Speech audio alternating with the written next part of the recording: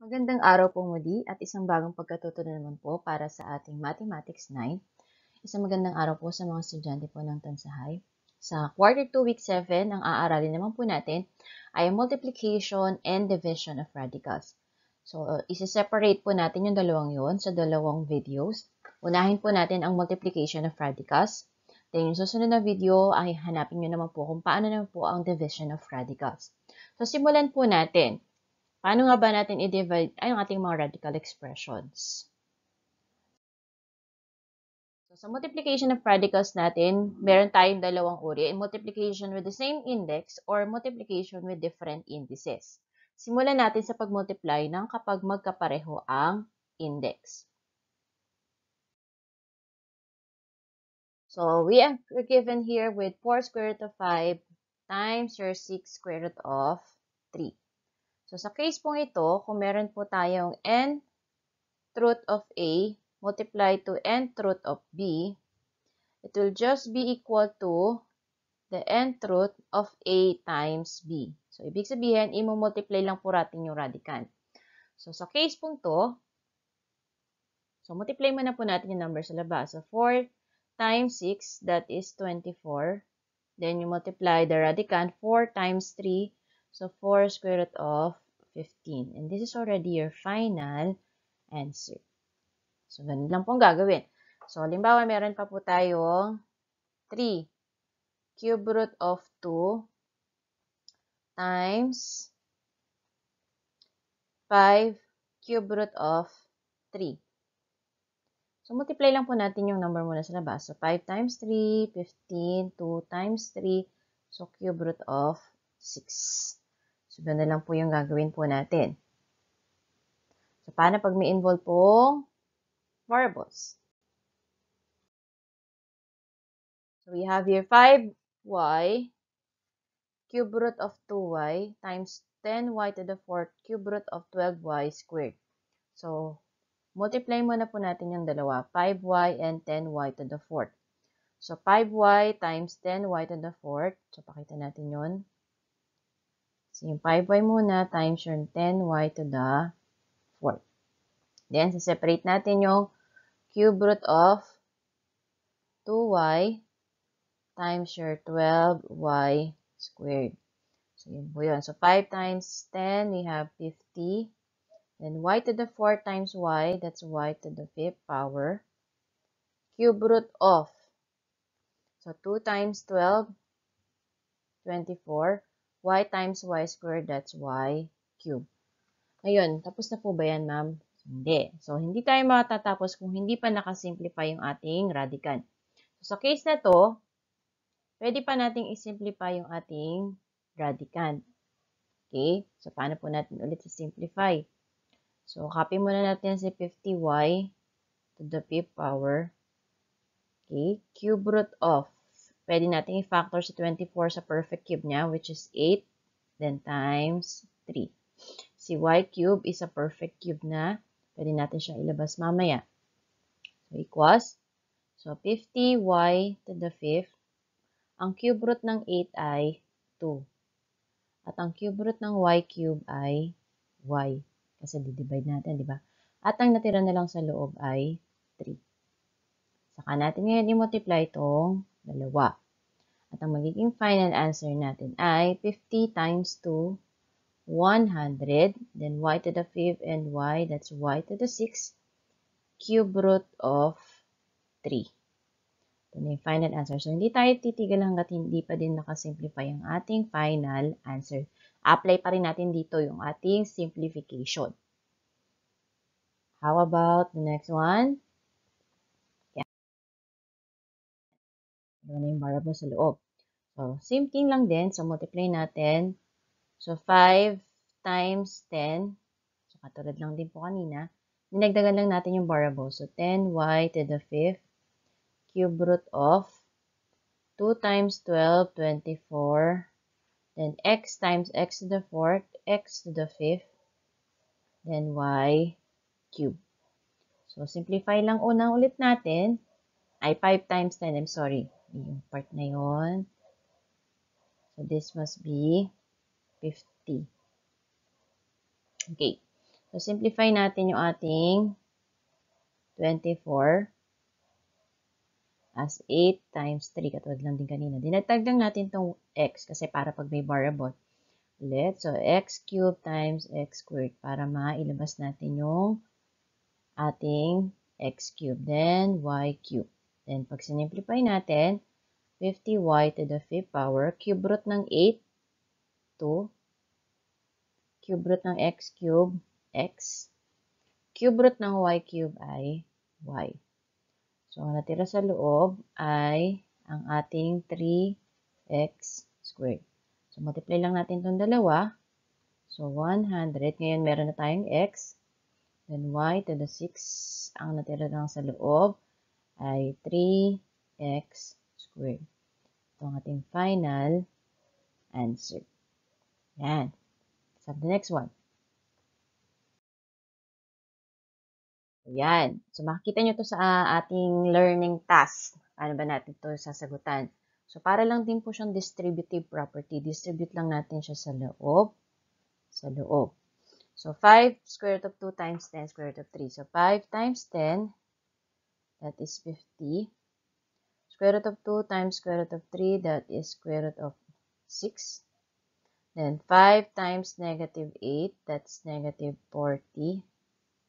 2 times 5, that's 10. And that is already the final answer. So, dinistribute lang natin. Okay, dinistribute lang po natin sa loob. Okay, halimbawa pa po. Negative 2 square root of 3 times 8 square root of 15 plus 2 square root of 12. So, multiply lang po natin sa loob. Negative 2 times 8, that's negative 16. Negative 3 times 15, that is 45. Then, negative 2 times positive 2, that's negative 4. Then, 3 times 12 is 36. So, yung kanina, hindi na natin sinimplify kasi nakasimplified na yung final answer.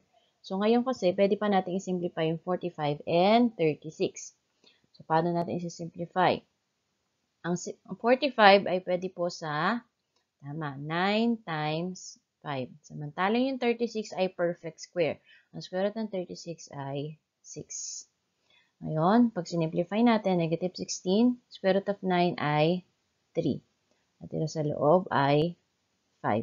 Then, 4 times 6 ay 24. Ito naman, 16 times 3, negative 48. Square root of 5 minus 24. Ito na po yung ating final answer.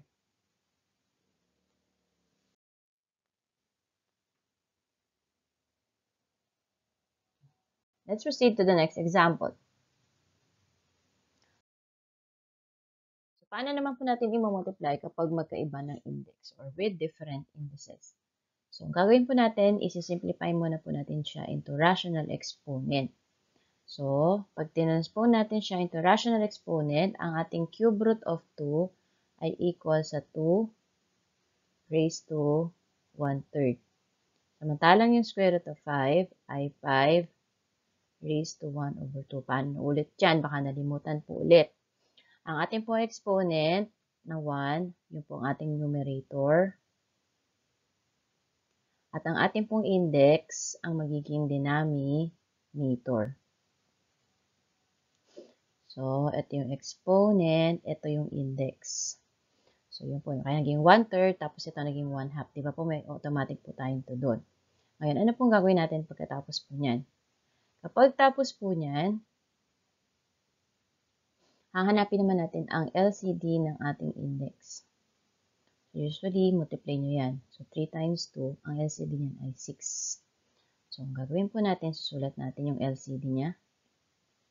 So, 2 and 5, ang LCD niya ay 6. Saka 6. Paano ko nakuha yun? Multiply ko lang. Then, divide nyo lang and then multiply. Ano po yun? 6 divided by 3 ay 2. Times 1 ay 2. Ganun din. So, 6 divided by 2 ay 3. Times 1, 3. O kaya naman, in other words, you're going to make them similar fractions. gagawin nyo silang similar fractions yung kanilang mga exponents. Ngayon, dahil pareho na yung kanilang mga exponent, yan, pwede na natin siyang ilagay as one index. Ang index nila ay 6. Ayun po yun. 6. So, 6th root of 2, ang exponent niya ay 2. Times 5, ang exponent niya naman ay 3. Then, saka natin isi-simplify. So, this becomes 6th root of 2 squared ay 4 times, ang 5 cubed natin ay 125. Then, you simply multiply. 6th root of 4 times 125 is 500. And this is already your final answer. So, 6th root of 500. Yan. Hindi pa tayo ng ibang example. So, gawin ulit natin siyang rational exponent. So, 4th root of 3 is equal to 3 raised to 1 over 4.